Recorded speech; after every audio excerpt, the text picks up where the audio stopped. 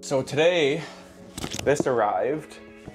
Something that I didn't think I was gonna get for a long time, but we got it. So I don't know how I'm gonna do this unboxing video. I might have to put it on the floor and take it out piece by piece, but let's see how this works here. This is my new and first 3D printer here. Try to take the rest of this stuff off here and get it all set up. Got the printer here all set up. It's just heating up the nozzle. I'm loading in the filament now. I ordered this printer 2 days ago and it literally showed up today. I didn't even order the filament or the TPU for my drone parts yet or anything, so it's kind of nice that they gave me some extra there to test out with. We'll get this going and then I'll show you the 3D print when it's done. All right, we got our first print loading up here. Little panda bear. Here it goes, it's flat. I thought it was gonna be like a 3D object. Okay, it's the next day now and the panda test didn't really turn out. I ran out of the filament. The sample filament wasn't enough to print that panda. I thought it was gonna be like a little small figure, but it took up the whole board here and just kind of ran out. But we did get this in. This is a Scene Smart TPU. I only got black to start with. Hopefully I get more colors in the future, but this is what we got to work with today. I've only heard good things about this stuff, so hopefully it turns out good. I don't really know what I'm doing in the Bambu Lab studio here. It's my first time opening it up. I'm sure I'm gonna get more familiar and understand what's happening more when I practice with it, but I downloaded a preset that said it works good with the Scene Smart TPU, so we're gonna be running that. And then I downloaded an arm and motor guard off Thingiverse, and I don't know if it's gonna work or not. Hopefully I can make my own models in the future, but again, I have no idea what I'm doing here, so we're gonna load in this filament and then click start. Go ahead and load the filament up. All I do is kind of stick it through this tube. It goes all the way down into the head there. Gonna click load here. It's gonna go through a couple options. Okay, I'm just gonna click send to printer here. Sending the job through, and now it's downloading onto the printer. It's 25 minutes to get this one part done. So I just had to stop the print here. Doesn't look like it's working out right. So I've restarted the print here with something called support on it. So it's gonna like kind of build everything up that overhangs and doesn't have anything underneath it. All right, so the print finished here. It's looking kind of promising. Let's go ahead and take it off of the pad here. Well, that's hard to take off. Okay, got it off. All right, then all of this stuff should be able to peel off, I think. And then we have one motor guard.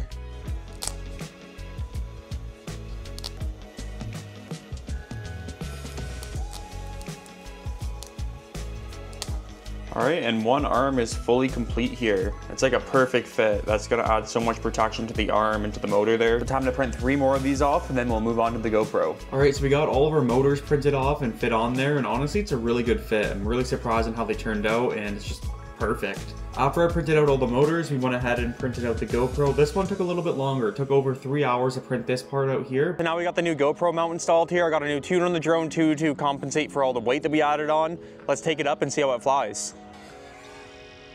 Wow, it flies amazing with this new tune on it. There's almost like no prop wash at all. Look at that. Yeah, I might go ahead and do like a whole separate tune video and rates video, because it is super easy to do it how I did, but it's just kind of confusing with all the steps. But everything you have to do to get the tune right is easy. Yeah, what I just said made no sense at all, but what I was trying to say is, that was a bad one. I'm just having too much fun with this drone right now, I can't even talk.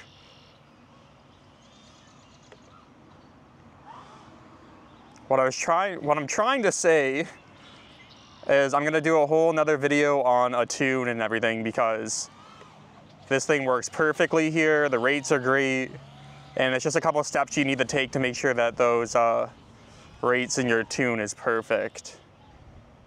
Whoa, didn't know there was a tree there.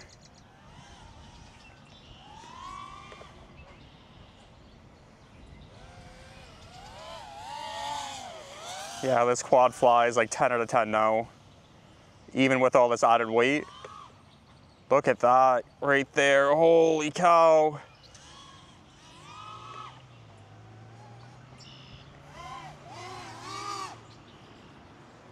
Yeah, I don't know this spot too well, so I don't know like where the little holes and stuff I can go is, but It's pretty cool. We got some big trees here. Definitely some different opportunities to try some tricks out and stuff. These two trees here would be perfect like a power loop. So I'm gonna try to do some power loop tests here.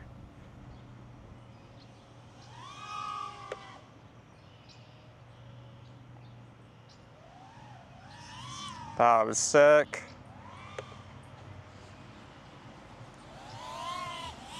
That's cool too.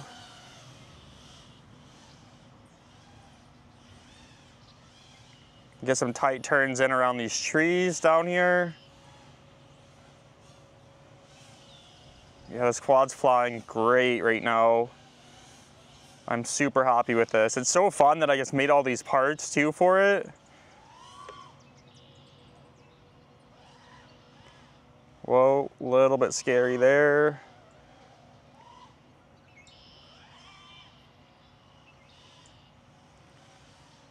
This quad flies great now. I can't really talk because I'm moving so fast with it, but we'll try to slow it down a bit here. I hope the GoPro's not shaking too much. I don't think it would be because like my actual quad itself is not shaking at all. Oh, a little bit of shakes there on the way down, but nothing like how it used to be.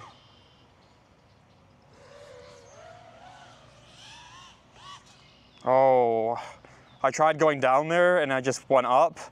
Didn't know what to do and I just went for it. Just cut the throttle down and floated through, luckily. That's cool. So yeah, I'm gonna try to start doing some like rolls and stuff into my flying. I think that's like kind of like the next step to practice. We're getting good at like the power loops, like the kind of the split S type thing. Now we need to start with these rolls.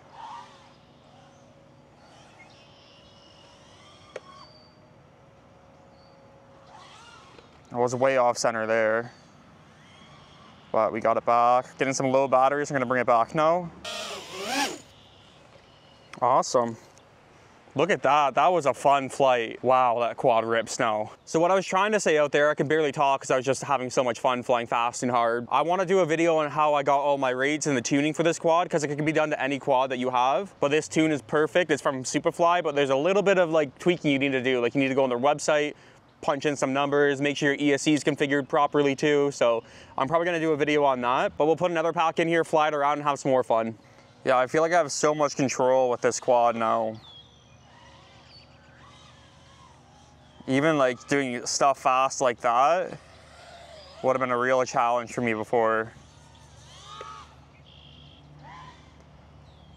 I want to learn how to kind of put some tricks together too. So I got to kind of figure out what I can do, what I want to learn, and how to put them together. Because right now, like what can I do with a power loop? Okay, so let's try to get a good power loop and then see what kind of comes naturally after that.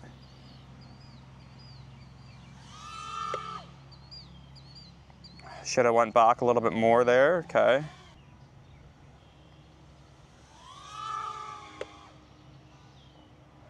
That's a little bit too far. Oh, whoa, whoa. Okay, we got it, holy crap. I tried doing a spin, that kind of felt natural. I'm gonna bring it in for a landing here to be safe, just to make sure everything's good up with the drone. So that was a little bit of a bad crash there.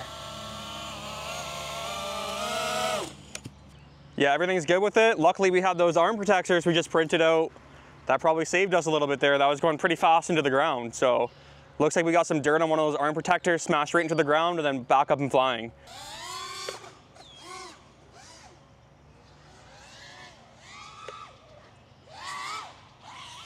What am I doing here? My hands are shaking. My hands are shaking, my hands are shaking. That crash scared me a bit. Okay, I need to relax. I don't know if I can fly hard right now because the crash spooked me a little bit. Okay, feeling a little bit better now.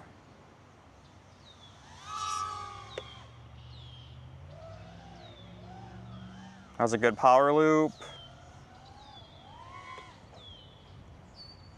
So power loop to like that juicy flick is a nice one.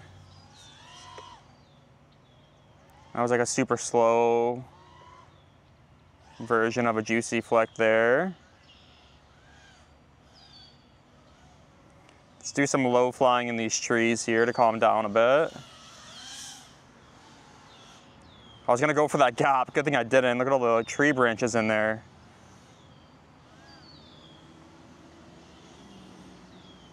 Yeah, there's like nice gap opportunities, but it looks like they're all kind of blocked off.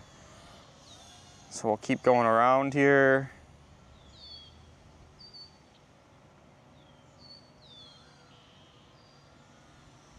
What about this big tree?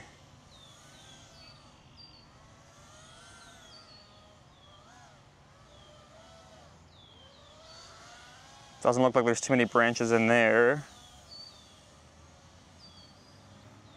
I just find it crazy how like I can literally go up to a tree now, and like a month and a half ago I couldn't even go through a tree like that, but now I can just do it like not even thinking about it. So I saw a little gap in this tree.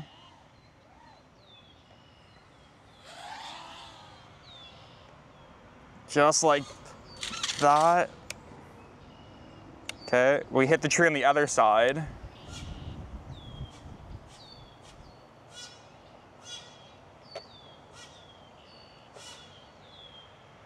Dude, it's hard to flip this drone over after the crash.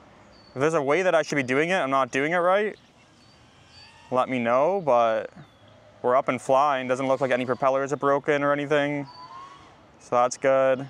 Getting a little bit low on battery now, so I think it's time to call it quits for today, and I'll bring it in for the final landing.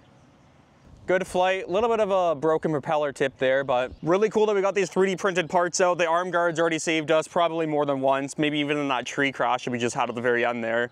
GoPro mount's perfect. I gotta check back the footage and make sure it's all good, but I would assume it's all good. I'm gonna be using this 3D printer a lot for all my different drone parts. I'm super happy about that. Turns out pretty good. The tune on the drone's amazing, my rates are amazing, so I'm probably gonna drop a video on how I figure that all out and try to help some people out that may not know. But if you like today's video, don't forget to like, comment, and subscribe, and we'll see you in tomorrow's video.